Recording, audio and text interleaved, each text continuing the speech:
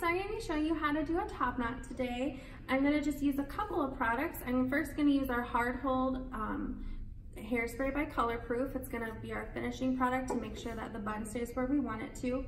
And I'm also going to be using Marula Oil Light Dry Oil by Paul Mitchell to kind of moisturize the hair a little bit, but also lay down any little frizzies that are there.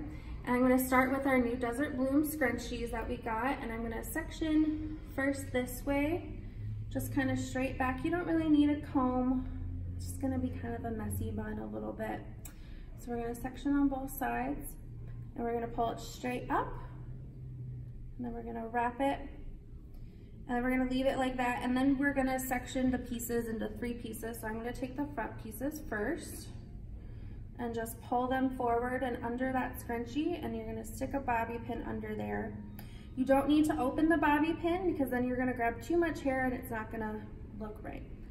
And we're just going to do that all the way around the scrunchie. So about 3 sections depending on how much hair you have. I have really thick hair, so it's a little bit more.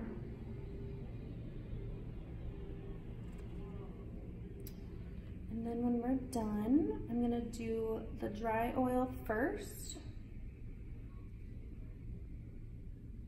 And maybe sometimes you can spread it a little bit if you want to. If you want it a little more messy, you can kind of pull these pieces out. And then we're just gonna take the dry oil about this far away and just kind of go like that.